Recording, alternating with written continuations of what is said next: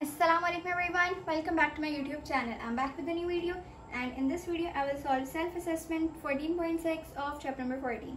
So in the question it is written define global warming. तो इसका answer आपको page number 116 पे मिलेगा. नीचे ग्लोबल वार्मिंग की हेडिंग दी हुई है. सो इसमें ही आप लिख सकते हैं. फिर भी I am telling you the definition. The warming of our atmosphere which is due to our influence on the greenhouse effect is known as global warming. ठीक है, तो ये आपके पास डेफिनेशन हो जाएगी.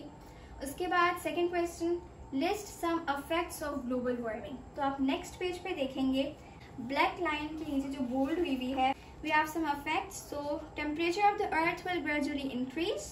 द अर्थ क्लाइमेट में change affecting both where there is rainfall and how much there is of it. तो ये चारों पॉइंट्स आप लिख लेंगे. These are the effects of global warming. उसके बाद we have list some substances that are responsible for global warming. तो यही आपके पास मेन सब्सटेंसेस हैं. First carbon dioxide, second methane, third nitrogen oxide and then we have फ्लोरोफ्लोरोकार्बन्स. ठीक है, तो ये आपके पास चारों आप लिख देंगे. तो यही 3 सवाल थे आपके पास. सो अगर आप लोगों को समझ ना आए तो आप कमेंट सेक्शन में पूछ सकते हैं. तब तक के लिए मेरे यूट्यूब चैनल को सब्सक्राइब करें, मेरी वीडियोज़ को लाइक शेयर उसके ऊपर कमेंट जरूर करें. Thank you for watching my video. अल्लाह हाफिज़.